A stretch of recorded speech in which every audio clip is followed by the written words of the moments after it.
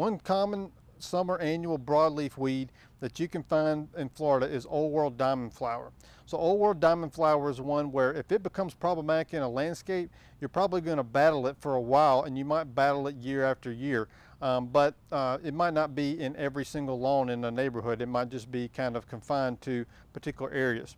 To identify Old World Diamond Flower, it's going to have opposite leaves, so the leaves are going to come out on opposite sides of the stem. And then a key characteristic of it is the fact that it has these tiny flowers that are on these little flower stalks, and those flower stalks are going to come out in the leaf axils. So right where the leaf axils are in the stem, those flower stalks are going to come out. Those flowers are going to be typically white, or maybe they might be pinkish in color.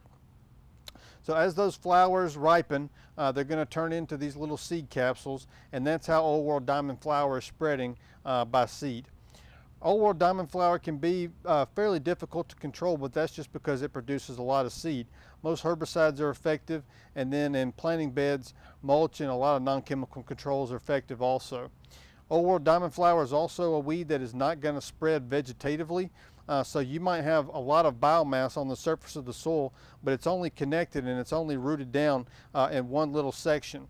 The plant can get very large, but that means that it's fairly easy to hand weed. So oftentimes, if you have just a small infestation, you can just go and pull them up out of the turf grass and be done with it.